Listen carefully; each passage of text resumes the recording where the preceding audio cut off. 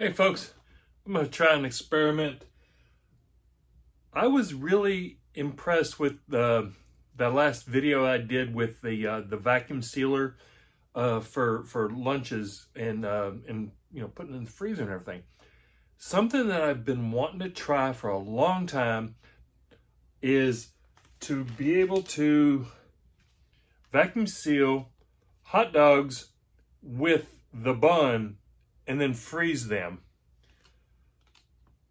Let them go for, I'm going to let this go for a week. Let them go, in the freezer, bring them out, and then have them for lunch one day.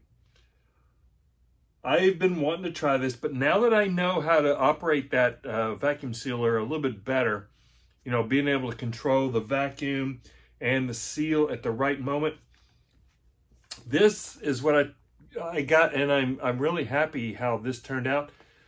I'm going to put this in the freezer, and today is Sunday, July the 14th. I will take these out next Sunday and put them in my electric lunchbox to warm them up for lunch. I will do that right here. I'll plug it in when I get up in the morning, and then have them for lunch after I do my my chores or my errands, and we'll see how this fares. I think this will be pretty good. Now these are all beef Hebrew National uncooked, so these will go into my electric lunchbox. They will cook there. So let me go throw these in the refrigerator or in the freezer. In the meantime, here's how I got to this point. Okay, I got the old vacuum sealer here, and I'm going to add 2 hot dogs with the buns. Now these are raw hot dogs. They haven't been cooked, which will be fine. I figured I'd just add 2 because it's, while I'm doing it, it'll be good for lunch. Okay, they're all set. Now this particular model, you vacuum seal, you flip that plastic up, insert that, and you punch that silver thing with your knuckles.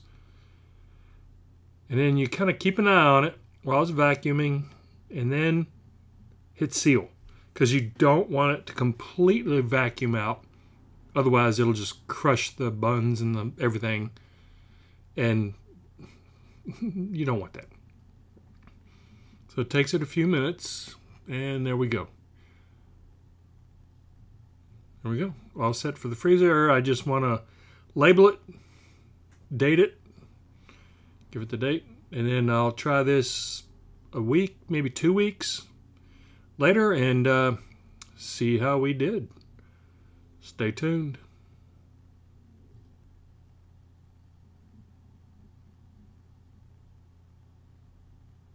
Okay.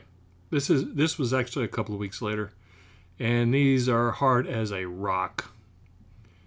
Gonna add them to the little electric lunchbox here. I love this thing, the Hot Logic. Plug her in and let it go for 3 hours. 9 o'clock in the morning till noon, lunchtime, and we'll see. Okay, that's actually been 3.5 hours. I got busy. That's okay. That happens at work. Of course, I'm at home. I'm not at work. I'm just testing this. Looks good. It's nice and steamy. I hope that is helping with the buns. We'll see.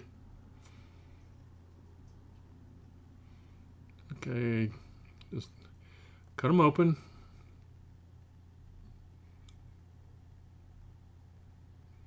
And then I'm just going to take one out. My wife's going to have the other one.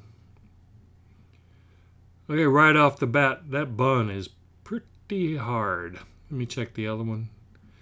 Yeah, they're both pretty hard. I was kind of expecting that coming from the freezer. Okay, I'm just going to put some mustard on this and then give it a taste test. See if it's edible. So, let's see. Okay, let's give it a try. Yeah, like I said, that bun seems pretty pretty hard. And I don't know if microwaving it would have been any different. Maybe I'll give that a try. So let's see how we did.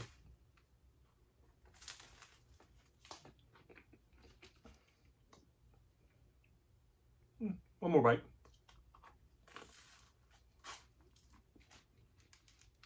Well, it's not terrible. The bun is a little hard. Actually, it kind of tastes like it was toasted a little bit. It's not hard as a rock. I would prefer, like normally I like to steam my buns. I like a softer steamed bun. But I don't think you're going to get this out of right out of the freezer like that. I might try it from the microwave, but we all know how microwaves do with buns. It's really not that much better. Oh no, the hot dog turned out really good. I mean, all in all, it's an edible hot dog. I mean, it's probably doable for lunch. I don't know. I'm gonna try it again. I do like the convenience of having like a couple hot dogs, buns and all in the freezer that I can take out, pop in the little electric lunchbox, go to work, and then there you have it. It's a semi-success.